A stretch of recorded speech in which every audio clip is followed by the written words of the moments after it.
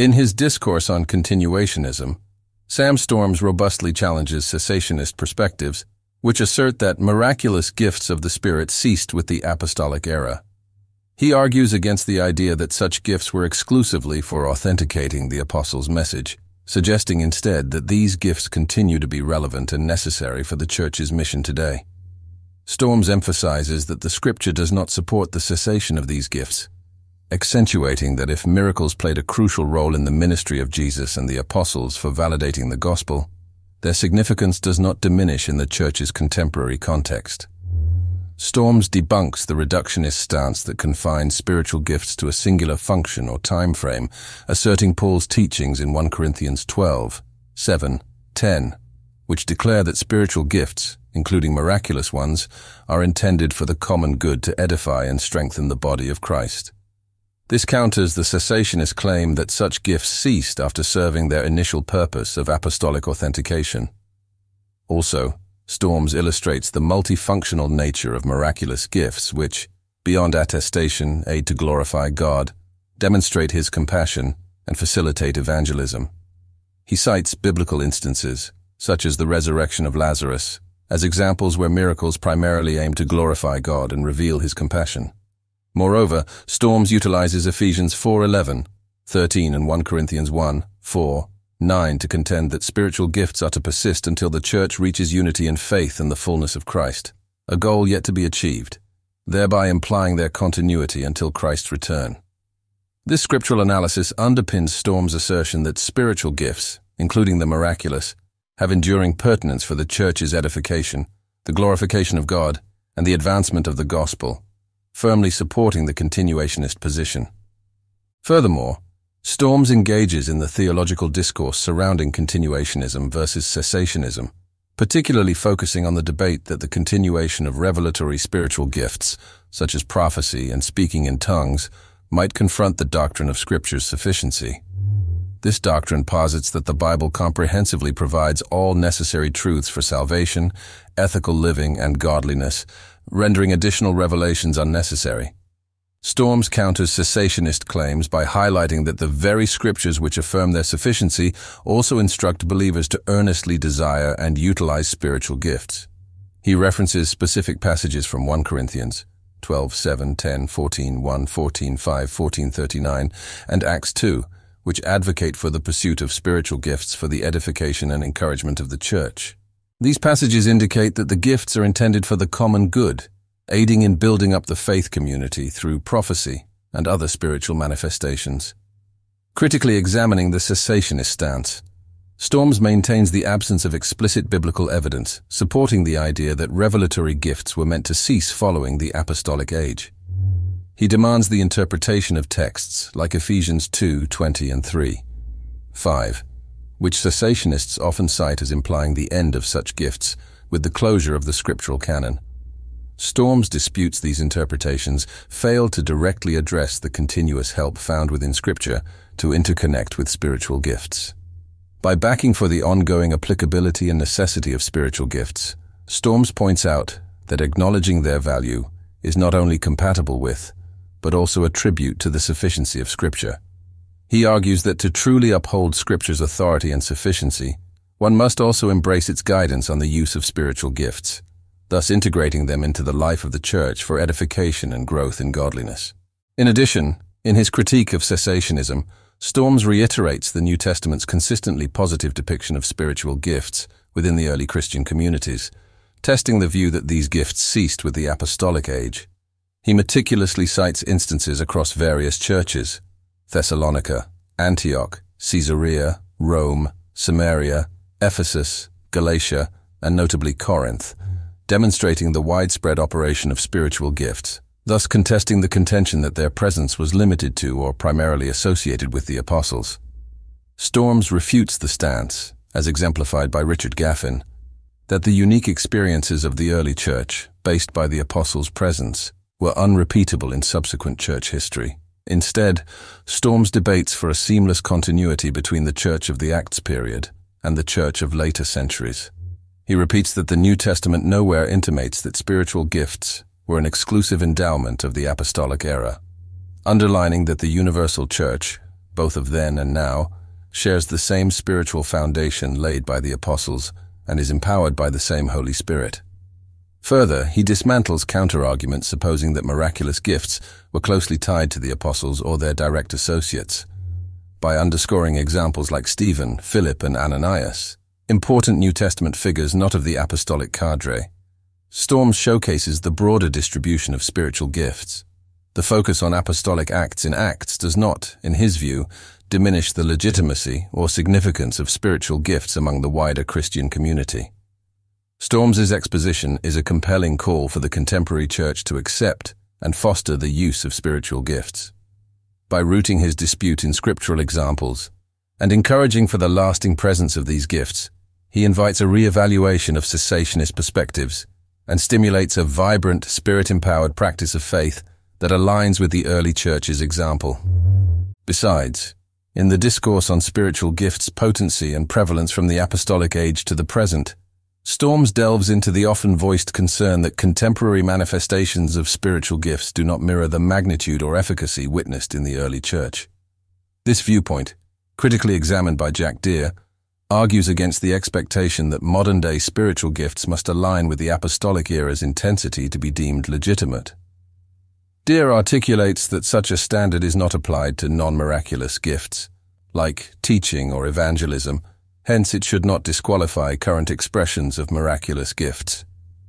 He emphasizes that the apostles, endowed with unique authority and miraculous powers, set a precedent that does not diminish the validity of spiritual gifts in today's church. Contributing to this contention, Andrew Wilson accentuates instances from the Scriptures where miracles were not instantaneous, even in Jesus's and Paul's ministries, suggesting that the absence of apostolic-level miracles in contemporary times does not signify the cessation of spiritual gifts. Instead, Wilson favors for an approach that seeks to bridge the gap between apostolic successes and current experiences. This perspective boosts learning from the early church's triumphs in various ministries to enrich and embolden today's Christian practice, rather than settling for a diminished version of Christianity. Both Storms and Wilson affirm the diversity in the distribution and operation of spiritual gifts as ordained by God, echoing the biblical affirmation that these gifts have not ceased. Their dialogue invites Christians to pursue spiritual gifts with zeal, driven by the understanding that the variance in their manifestation is a call to deeper involvement rather than a sign of their absence, emboldening a dynamic continuation of the Church's mission in the spirit of the early apostles. Additionally, in his analysis of the cessationist cluster debate, which hypothesizes that miracles were confined to specific historical periods, Storms brings a nuanced continuationist perspective, asserting the continuous nature of miracles throughout redemptive history. Storms agrees that while miracles seem to be more frequent during certain eras, this attention does not negate the presence or possibility of miracles in other times, including the present. He proposes that the perceived scarcity of miracles in some periods may be attributed to factors like the widespread unbelief and rebellion among God's people, suggesting that the environment of faith plays a central role in the manifestation of miracles, as exemplified by Jesus' limited miraculous works in Nazareth due to unbelief. Storms tries the cessationist angle by highlighting the absence of any biblical precedent for the cessation of miracles, disputing instead for their ongoing potential. He appraises the restrictive definition of miracles favored by some cessationists, which narrowly confines miracles to acts performed through human agency for the intention of authenticating divine messengers. By examining biblical accounts, Storms demonstrates that such a definition arbitrarily excludes numerous supernatural occurrences that do not fit this narrow criterion, thereby underestimating the scope and frequency of divine activity throughout history. Also, Storms refutes the notion that miracles helped solely to authenticate divine messengers, indicating that the Bible portrays miracles as supplying a variety of divine meanings. Moreover, he cautions against arguing from silence regarding the frequency of miracles, noting that the lack of recorded miracles does not equate to their absence. By challenging the cessationist interpretation, with an extensive understanding of miraculous phenomena and their aim, Storms furthers a continuationist view that recognizes the abiding possibility and presence of miracles as part of God's ongoing interaction with the world. Furthermore, Storms locks deeply with the question of whether it's appropriate for Christians to pray for signs, wonders, and miraculous gifts, dissecting the issue with theological distinction and biblical references. He directly confronts a common criticism that equates the desire for the miraculous with a lack of faith. Storms counters this by pointing to the early Christian community in Acts 4:29-31, which openly prayed for God to manifest his power through healing, signs, and wonders in Jesus' name. This example not only legitimizes such prayers, but maintains their weight in the life of believers. In addition, Storms clarifies that the Bible distinguishes between the skepticism of the Pharisees, who demanded signs as a pretext for unbelief, and the genuine faith of believers who seek to witness God's power as a proof to his glory. The rebuke Jesus issues to the Pharisees in Matthew 12:39-16. For, as Storms interprets, is targeted not at the request for miracles per se, but at the insincerity behind their demands. In stark contrast, Storms contends that when believers earnestly pray for signs and wonders, with the intention of glorifying God, such prayers are not only acceptable but essential. He postulates that the miraculous and the message of the gospel are not at odds but are complementary, each enhancing the other's gravity. For Storms, the pursuit of signs and wonders is an expression of a potent faith that actively seeks to celebrate and manifest God's sovereignty and power in the world. Storms' perspective invites Christians to reevaluate their stance on the supernatural, suggesting that a desire for God to display his power through miracles is a profound endorsement of his omnipotence and a desire for his glory to be shown on earth. This way redefines the notion of faith, positioning it not as bare acceptance, but as an active, expectant action with the divine. Further, Storms' assessment of Richard Gaffin's interpretation of the Acts of the Apostles centers on the continuity of the Holy Spirit's miraculous works, further the apostolic era. Gaffin suggests that Acts documents a definitive history, marking the apostolic spread of the gospel as a unique, non-repeatable epoch in redemptive history.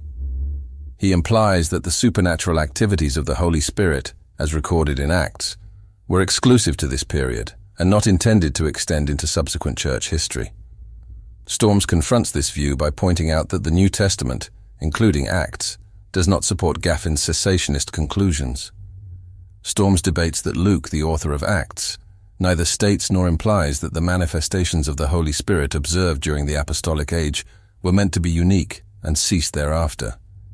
He reiterates the absence of textual evidence to substantiate the claim that charismatic gifts were limited to the apostolic era.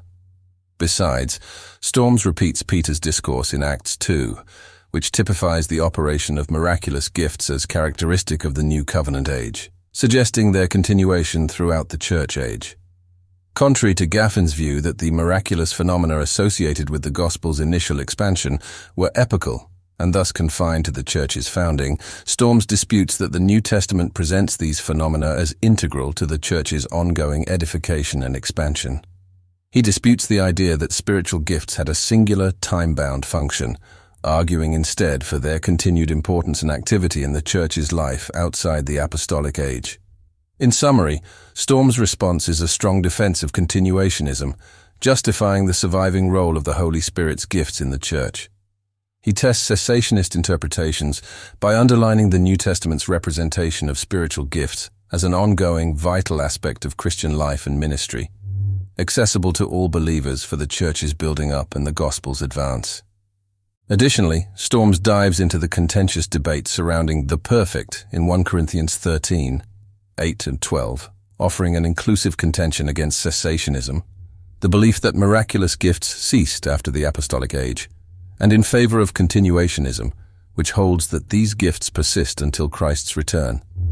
At the heart of the discussion is the interpretation of the perfect and its timing relative to the cessation or continuation of spiritual gifts like prophecy, tongues, and knowledge. Storms refutes the cessationist aspect, which sometimes identifies the perfect with the completion of the New Testament canon or a mature state of the church before Christ's second coming. He aligns with scholars who interpret the perfect as the ultimate state of spiritual accomplishment that believers will experience at Christ's return. This eschatological perspective suggests that spiritual gifts are provisional, giving only partial knowledge of God in the present age. they are destined to cease only when believers attain a direct, unmediated communion with God in the eternal state, symbolized by seeing face to face and knowing fully as we are fully known by God. Storms criticizes the idea that the cessation of spiritual gifts coincided with the finalization of the biblical canon, debating that there's no evidence Paul anticipated such a canon, nor would the concept have been understandable to the Corinthians.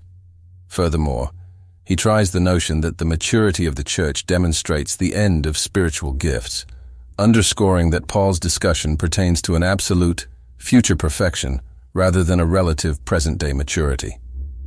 Basically, Storms presses for continuationism, emphasizing that Paul envisaged the uninterrupted operation of spiritual gifts until the end times. This view accentuates the enduring role of spiritual gifts in edifying the church until the consummation of God's kingdom, featured by Christ's second advent and the establishment of a new heaven and new earth. In conclusion, Storms passionately promotes continuationism, challenging the cessationist view that spiritual gifts ceased with the apostolic age. He disputes these gifts remain vital for the church's mission, affirming that the Bible does not suggest their discontinuation. Storms argues that if miracles were irresistible for validating the gospel during Jesus's and the apostles' ministries, their concern persists in today's church context. Also, Storms refutes cessationist claims by asserting that the Scriptures, while affirming their own sufficiency, simultaneously hearten the pursuit of spiritual gifts for edification. He highlights that spiritual gifts, including the miraculous, were intended for the common good, to strengthen the church, a stance supported by Paul's teachings in 1 Corinthians 12, 7, 10, and further discussions on spiritual gifts throughout the New Testament. Moreover, he addresses theological concerns about the sufficiency of Scripture, countering that the Scripture's instructions to seek spiritual gifts affirm their ongoing purpose. Storms criticizes the cessationist interpretation of key biblical passages, contending for a broad grasp of spiritual gifts function beyond merely authenticating the apostolic message. Furthermore, Storms digs into the New Testament's description of spiritual gifts as widely operative across early Christian communities, not limited to the apostles. This confronts the view that gifts ceased after the apostolic era, proposing instead for their continued presence as integral to the church's life and mission. Lastly, Storms' debates extend to addressing the role of miracles throughout church history, the legitimacy of praying for miracles, and the eschatological consequence of the perfect in 1 Corinthians 13. He presupposes that spiritual gifts are to persist until the fullness of Christ's return, inspiring an active continuation of the church's mission in the power of the Holy Spirit. This complete stance not only criticizes cessationism, but also invites an active, faith-filled practice of Christianity, acutely implanted in scriptural guidance and the example of the early church. On the other hand, in the energetic landscape of Christian theology, the debate over spiritual gifts, specifically their continuation or cessation, remains a pivotal point of discussion among believers. This discourse, broadened by contributions from theologians across the spectrum, embodies the Church's quest for truth and fidelity to the Scriptures. Storms, a prominent push for continuationism, presents fascinating disputes for the ongoing operation of spiritual gifts, including those of a miraculous nature, within the Church today.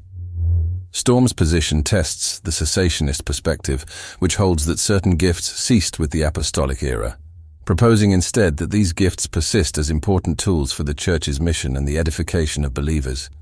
In response, it is imperative to enunciate a well-reasoned cessationist attitude, granting a counter-narrative that is both respectful and intensely entrenched in a holistic insight of Scripture and historical church practice.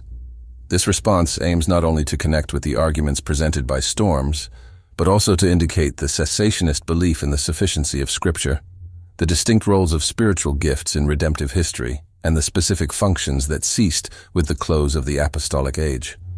By examining the biblical, theological, and historical facets of this debate, the goal is to contribute an encyclopedic and scripturally grounded explanation for the cessation of apostolic-era gifts, while affirming the ongoing work of the Holy Spirit in the life of the Church. Through this respectful dialogue, We endeavor to contribute to the expansive theological conversation, promoting unity and mutual knowledge among Christians, regardless of where they stand on this issue. The cessationist response is thus framed not as a divisive polemic, but as a sincere attempt to navigate the abundant drapery of Christian doctrine, with a firm commitment to upholding the authority and sufficiency of Scripture as the ultimate guide for faith and practice. First of all, in the realm of Christian theology, the ambition and duration of miraculous gifts have been subjects of considerable debate, especially between continuationists and cessationists. This discourse is not slightly academic. It passionately impacts how believers discern the work of the Holy Spirit, the nature of God's revelation, and the application of Scripture in the life of the Church. The cessationist perspective, which posits that certain miraculous gifts ceased with the apostolic era, provides a subtle interpretation of Scripture and church history to support its claims. The cessationist contention is anchored in a historical redemptive foundation, recognizing that miraculous gifts were especially manifest during specific epochs in redemptive history, namely the Mosaic, the prophetic, Elijah and Elisha, and the apostolic, Jesus and the apostles periods. These were times of crucial redemptive acts by God and the introduction of new revelation. Miraculous gifts delivered as God's authentication of His messengers and their message during these central moments. This pattern maintains the belief that such gifts are not normative for all eras of church history, but were instead sovereignly bestowed by God to fulfill notable aspirations in His redemptive plan. A key scriptural passage often cited in this discussion is Ephesians 2:20, where apostles and prophets are described as the base of the church. The cessationist debate holds that once the bedrock is laid, signified by the finishing of the New Testament canon, the extraordinary gifts that authenticated the apostles' ministry and message were no longer necessary. This interpretation is bolstered by the noticeable decline in miraculous activities even before the close of the New Testament canon, suggesting a divinely intended cessation rather than an arbitrary halt. In addition, historical scrutinies equip support for cessationism. After the apostolic age, the early church fathers, the reformers, and other key figures throughout church history have remarked on the absence or big reduction of miraculous gifts. These conclusions are not presented to limit God's sovereignty or His capacity to perform miracles, but to recognize a pattern where the normative function of certain gifts was tied to the church's fundamental period. Further, the cessationist direction points out the sufficiency of Scripture, disputing that the achieved canon of Scripture furnishes all that is necessary for teaching, reproof, correction, and training in righteousness. 2 Timothy 3:16, 17. In this view, the ongoing need for apostolic-level miraculous gifts diminishes, given the self-authenticating nature of Scripture and its ability to equip believers fully for every good work. Besides, it's decisive to distinguish between the occurrence of miracles and the possession of miraculous gifts. Cessationists support that God continues to perform miracles according to His will, but differentiate these sovereign acts from the New Testament gifts of healing, prophecy, and tongues, which were specific sign gifts given to authenticate the apostolic message. This distinction is deciding in figuring out the cessationist stance, which affirms God's ongoing activity in the world while maintaining a specific perception of the direction and duration of miraculous gifts. In essence, the cessationist perspective on the function and duration of miraculous gifts is profoundly fixed in a theological, historical, and exegetical framework that seeks to faithfully interpret Scripture and follow the continuity of God's redemptive work. It respects the unique role of the apostolic era in the history of redemption, the sufficiency of Scripture for guiding the Church, and the distinct ways God continues to work in His creation and among His people. Additionally, the scriptural evidence for cessationism, the theological stance that certain spiritual gifts ceased after the apostolic era, is a subject of deep scrutiny and discussion within Christian theology. Although there is no single verse explicitly stating the cessation of these gifts, the doctrinal position is derived from an exhaustive analysis of biblical texts, analogous to other core doctrines such as the Trinity. Cessationists point to several scriptural indications suggesting that gifts like tongues, prophecy, and healing, often categorized as sign gifts, were not intended to continue indefinitely.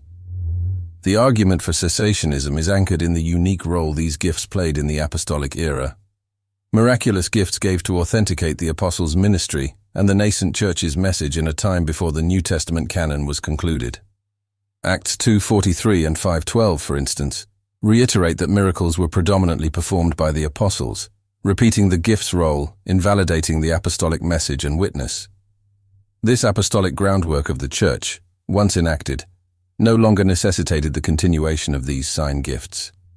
Further supporting the cessationist view is the consideration that miraculous gifts, even within the New Testament account, appear to diminish in frequency towards the end of the apostolic era. This pattern suggests a divinely intended cessation rather than an abrupt end. Also, the finalization of the New Testament canon, which cessationists contend, gives all necessary revelation for faith and godliness, means a consequential shift in how God communicates with his people. The sufficiency of Scripture implies that the revelatory gifts that once guided the early church are no longer necessary. Moreover, cessationists note the absence of a consistent, widespread operation of miraculous gifts further the apostolic age, aligning with historical examinations and the testimonies of early church fathers. While acknowledging that God continues to work miracles according to his will, cessationists distinguish between occasional divine acts and the normative operation of apostolic-era gifts within the church. The cessationist debate extends to the nature and function of spiritual gifts in the post-apostolic church. Paul's epistles, while discussing spiritual gifts, also underline order, edification, and the primacy of love over the exercise of gifts. This focus suggests that the ultimate goal of spiritual gifts is to build up the church in love and maturity, an intent that continues without the need for ongoing miraculous signs. In summation, the scriptural evidence for cessationism is not based on a single proof text, but on a complete interpretation of Scripture's teaching about the objective, function, and historical context of spiritual gifts. By examining the pattern of redemptive history, the unique role of the apostolic era, and the sufficiency of Scripture, cessationists dispute for a theological realization that sees the cessation of certain gifts as consistent with God's sovereign plan for his church. Furthermore, the historical and theological context surrounding the cessationist perspective is seriously embedded in the church's interpretive tradition and its doctrinal evolution. At the center of this perspective is the recognition that certain spiritual gifts, principally those manifesting as miraculous signs, presented a specific plan during the central era of the church. This view is not born out of a vacuum, but is informed by an elegant dossier of historical theology, a discipline that examines how the church has grasped and expressed its beliefs across the centuries. Historical theology supplies intuitiveness into how the early church fathers, the reformers, and subsequent generations of theologians have wrestled with the nature and function of spiritual gifts. This discipline uncovers a delicate description that suggests a gradual cessation of the apostolic gifts as the canon of Scripture was accomplished and the constitutional era of the church concluded. The reformers, especially within the Reformed tradition, underscored the sufficiency of Scripture for faith and life, arguing that the miraculous gifts of the apostolic era were given for the principle of authenticating the apostles' ministry and the nascent church's message. The Westminster Confession of Faith, an essential document of Reformed theology while not explicitly addressing the cessation of spiritual gifts, emphasizes the principle of sola scriptura, the Scripture alone as the authority for the church. This principle implicitly supports the cessationist view by accentuating the completed revelation in Scripture as the infrastructure for the church's teaching and practice, thereby diminishing the need for ongoing apostolic gifts for revelation and authentication. In addition, the historical context of the church's development post-apostolic era provides additional support for the cessationist stance.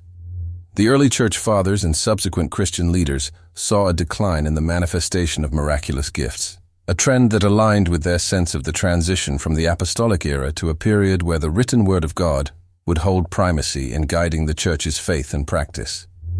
This experience is not to deny the sovereignty of God in performing miracles, but to distinguish between the normative operation of miraculous gifts in the apostolic era and the extraordinary instances of divine intervention throughout church history.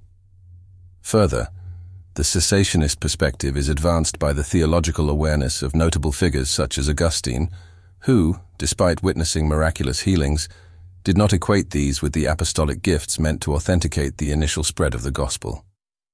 Augustine's fine view affirms the distinction between God's sovereign acts of miracles and the specific, purpose-driven gifts of the apostolic era. In brief, the historical and theological context of cessationism is anchored in a careful examination of the Church's doctrinal growth, the interpretive tradition of the early Church Fathers and Reformers, and the noticed decline in the operation of miraculous gifts post-apostolic era. This context asserts the belief in the sufficiency of Scripture and the accomplishment of divine revelation with the canon, principles that have shaped the cessationist outlook throughout Church history. The cessationist perspective, therefore, emerges from a deep contact with the Church's historical and theological heritage, affirming a continuity of doctrine that respects the unique role of the apostolic era while upholding the abiding authority of Scripture for the Church's life and witness. Besides, in the post-apostolic age, grasping the role of the Holy Spirit involves both continuity and advancement in the Church's theology and practice.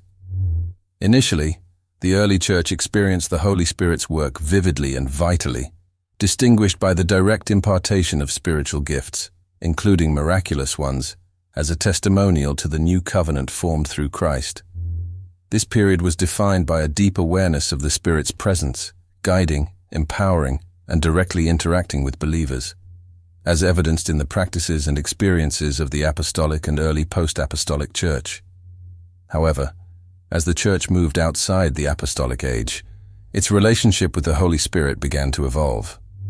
The crucial role of the apostles, as delineated in Ephesians 2:20, highlights a specific period in the Church's evolution, wherein the apostles' teachings and the miraculous gifts provided to authenticate the nascent Christian faith amidst a predominantly non-Christian world.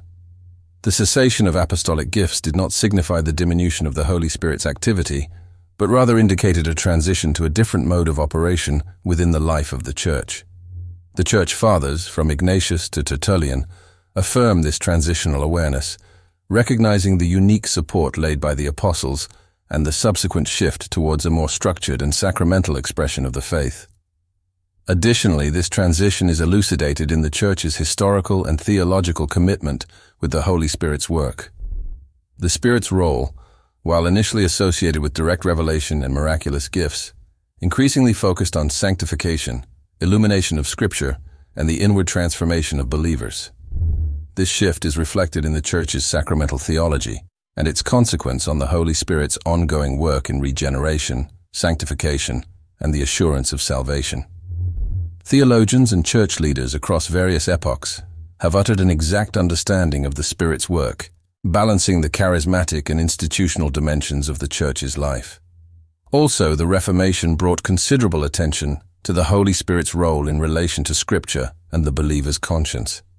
Reformers like Martin Luther underlined the Spirit's work through the Word, underscoring that Scripture is the primary means through which the Spirit speaks to and guides the believer. This perspective reinforced the principle of sola scriptura and emphasized the Spirit's ongoing ministry in teaching, convicting, and comforting the faithful. Apart from the extraordinary gifts characteristic of the apostolic era, all in all, the role of the Holy Spirit in the post-apostolic age is described by a fertile arras of theological thought and ecclesial practice that accentuates the Spirit's continued presence and activity within the Church. While the miraculous gifts associated with the apostolic age handled an elemental role, the Spirit's work in guiding, sanctifying, and empowering the Church has remained central to the Christian faith.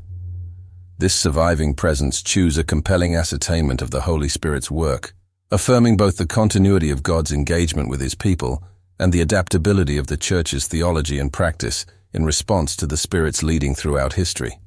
Moreover, responding to the contention for continuation based on a desire for miracles requires a minute grasp of both the biblical and theological supports of Christian faith, as well as a compassionate recognition of the human longing for the divine. The desire for miracles, especially within the context of continuationist debates, is often rooted in a genuine pursuit of experiencing God's power and presence in tangible ways. This desire can be seen as a thinking of the deep spiritual hunger that identifies the human condition, a yearning for something beyond the ordinary that points to the transcendent and the miraculous. However, from a cessationist perspective, this longing must be carefully determined and guided by sound theological principles. the cessationist dispute does not deny God's ability to perform miracles today, or his sovereign freedom to intervene in human affairs in extraordinary ways.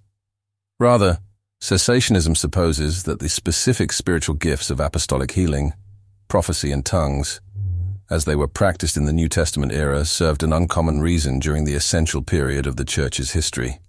These gifts were decisive for authenticating the apostles' ministry and the nascent Christian message in a context where the New Testament canon had not yet been formed. In addressing the continuationist desire for miracles, cessationists affirm the sufficiency of Scripture as the disclosed Word of God, which brings all necessary guidance for faith and practice. The finished canon of Scripture, cessationists argue, renders the need for ongoing apostolic gifts unnecessary for the life of the Church. This perspective does not diminish the work of the Holy Spirit, but recognizes that his ministry continues through the illumination of Scripture, convicting believers of sin, guiding them into all truth, and empowering them for service.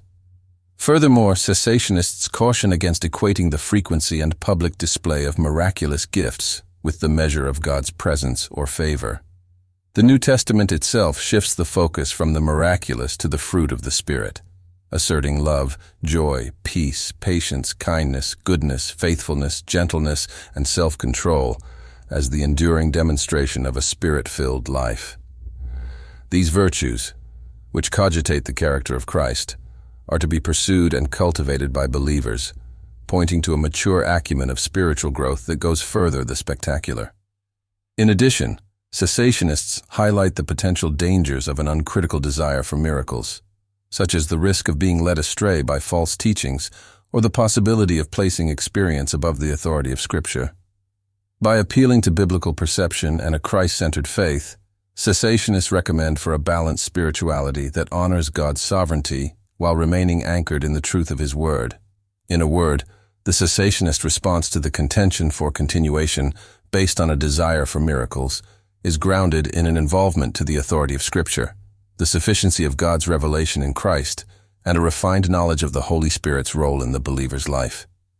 It reassures believers to seek a deeper relationship with God through His Word, to cherish the ordinary means of grace, and to live out the life-changing power of the gospel in everyday life. Last but not least, the debate surrounding the perfect in 1 Corinthians 13:8, 12 forms and vital intersection in the discussion between cessationists and continuationists. This passage, often interpreted in various ways, is at the core of Paul's discourse on love and spiritual gifts. Cessationists, who debate that certain miraculous gifts have ceased, apply with this text to support their position, indicating the achievement or maturity it refers to as a marker for the cessation of certain gifts. Cessationists dispute that interpreting the perfect requires contextual and theological considerations that align with the far-reaching witness of Scripture and the historical unfolding of God's redemptive plan. While interpretations vary among scholars, a common cessationist perspective is that the perfect indicates a state of conclusion or maturity that was anticipated in the Church's expansion or in the canon of Scripture. Some cessationist scholars, like B.B. Warfield, argue that the finalized canon of Scripture represents the perfect, signifying that once the full revelation of God was given in the Scriptures, the need for certain revelatory gifts ceased. This view correlates the maturing of the Church with the closing of the New Testament canon, a time when the indispensable gifts, such as apostleship and prophecy, aided their target in authenticating the message and messengers of the New Covenant. Besides, cessationists contend that the nature of spiritual gifts, as described in the New Testament, exceptionally their role in inaugurating and confirming the early Church, points to their temporary function. The apostolic era was unique in redemptive history, indicated by direct revelation and the integral laying of the Church. As Ephesians 2:20 indicates, the Church is built on the foundation of the apostles and prophets, Christ Jesus Himself being the cornerstone. Once this base was laid, the extraordinary means used to install it, namely certain miraculous gifts, were no longer necessary. Additionally, cessationists maintain the ultimate goal of all spiritual gifts, the edification of the Church and the glorification of Christ. The lasting gifts, such as teaching and administration, continue to build up the body of Christ in love, unity, and knowledge of the truth. In this view, the cessation of certain gifts does not diminish the Holy Spirit's work, but points out the transition to a phase in the Church's life where the written word and the indwelling Spirit guide and grow God's people. The cessationist interpretation of the perfect in 1 Corinthians 13, 8-12 is thus part of a sweeping theological debate that considers the nature of spiritual gifts, the unique role of the apostolic era, and the sufficiency of Scripture. It suggests that while God remains sovereign and capable of performing miracles, the specific gifts in question helped a temporary, intrinsic determination, culminating in a matured revelation and a fully instituted church. This perspective reiterates an assurance to the authority of Scripture, the finality of apostolic revelation, and the ongoing ministry of the Spirit through the means He has chosen for His church's edification and mission in the post-apostolic age. In conclusion, the cessationist perspective on spiritual gifts, particularly those of a miraculous nature, represents a surely implanted theological stance grounded in an extensive interpretation of Scripture, the historical context of the early church, and the sufficiency of God's revelation through the completed canon of Scripture. This perspective does not diminish the Holy Spirit's ongoing work within the church, or deny God's sovereign capability to perform miracles today. Instead, it recognizes the unique role of certain gifts during the apostolic era, a time indicated by the major laying of the church's doctrine and the authentication of the apostles' message. As the church transitioned outside limits in this era, the primary means by which the Holy Spirit works among God's people shifted to the sanctification of the believer, the illumination of Scripture, and the empowerment for service and witness through gifts that edify the body of Christ in love and unity. Cessationism, therefore, is not a denial of the Spirit's power or presence, but an affirmation of the all-sufficiency of Christ's work and the completed revelation of God as found in Scripture. It spurs believers to seek a deeper relationship with God through His Word, to cherish the ordinary means of grace contributed for growth in godliness, and to dovetail in the mission of the church with the assurance that the same Spirit who empowered the apostles continues to work in and through His people today. Lastly, this perspective beckons the church to a mature perception of spiritual gifts, one that is entrenched in the authority of Scripture, the historical progress of Christian doctrine, and an obligation to the edification of the church in love. It invites a booming action with the biblical text, a respectful dialogue within the wide Christian community, and a shared dedication to the gospel mission that goes beyond differences over spiritual gifts. In accepting both the continuity of the Holy Spirit's work and the particularities of God's redemptive actions in history, the cessationist view contributes to a full and meticulous theology of the Spirit that enlightens the church's realization and practice of its faith in a complex and changing world.